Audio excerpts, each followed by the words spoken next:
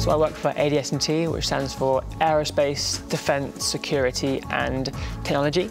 So basically we do work in all those areas. So aerospace and then defence, we have quite a lot of work at MOD, but also we're doing a massive amount of work in digital and cyber as well. So we have a massive variety of roles in ADS&T, from advanced engineering roles to cyber specialists and digital specialists, but also maybe like business consultants and like change management, stakeholder engagement. We even have people who focus on branding, but there are also areas like project management, portfolio and program management as well.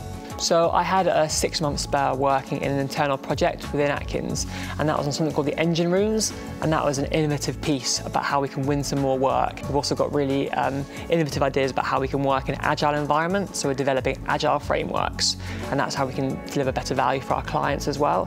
I think everything is becoming digital, not necessarily because we're doing that, but it's our clients making that change. So our clients are wanting to move into a more digital platform, and we have the answers and we can help our clients get to where they want to be.